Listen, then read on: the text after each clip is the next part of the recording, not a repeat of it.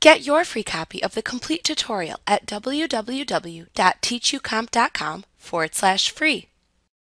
Bank feed rules in QuickBooks Desktop Pro Plus let you define conditions for incoming or outgoing money transactions in your bank feeds that, when met, automatically change the payee and categorize the transaction to an account, and, if available, categorize outgoing money to a job.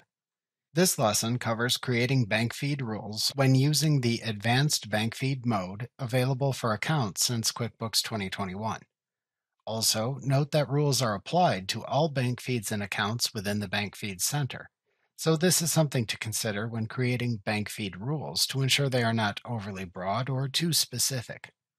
To manually create a bank feed rule in QuickBooks Desktop when using the Advanced Bank Feed mode, select Banking, Bank Feeds, Bank Feeds Center from the menu bar to open the Bank Feed Center window. Then click the Rules button at the top of the window to open the rules list. To create a new rule, click the Add Rule button in the window's upper right corner to open the Add Rule Details window. Type a name for the rule into the Rule Name field.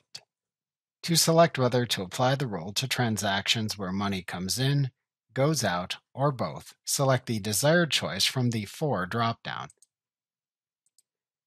Note you can only assign customer job values to money out transactions. Next, to set the transaction criterion that triggers this rule, select a field to compare, a comparison operator, and then enter a comparison value by using the two dropdowns and adjacent field in the When a Transaction Meets section. If needed, to add another comparison criterion, click the Add Line button in this section to add another set of fields, and then repeat this process.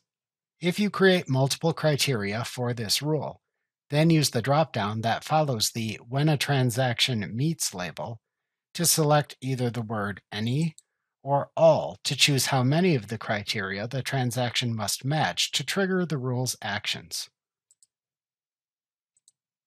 To set the values for the actions which occur when a transaction meets the rule's criteria, select your desired choices from the Rename Payee to and Categorize in Account, and, if available, and Assign Customer Job dropdowns.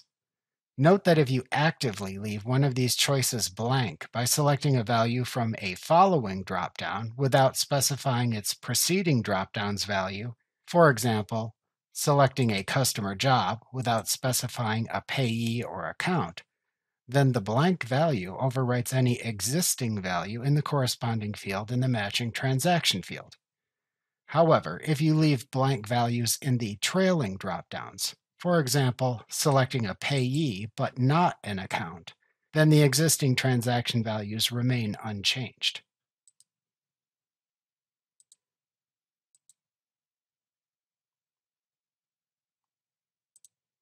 To save the rule after creating it, click the Save button.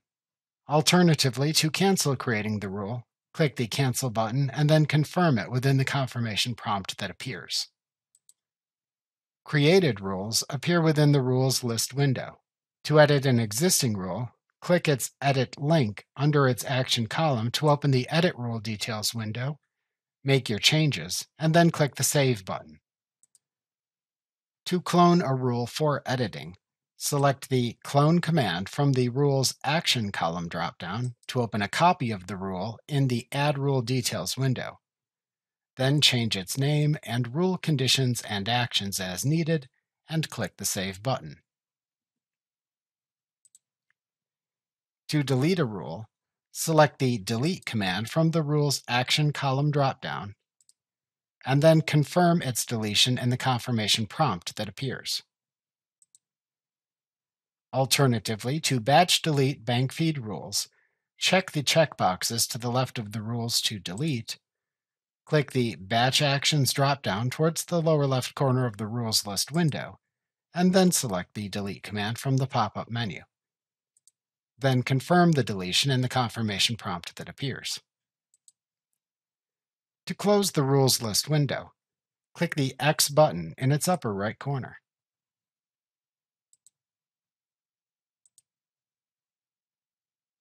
Like what you see? Pick up your free copy of the complete tutorial at www.teachucomp.com/free.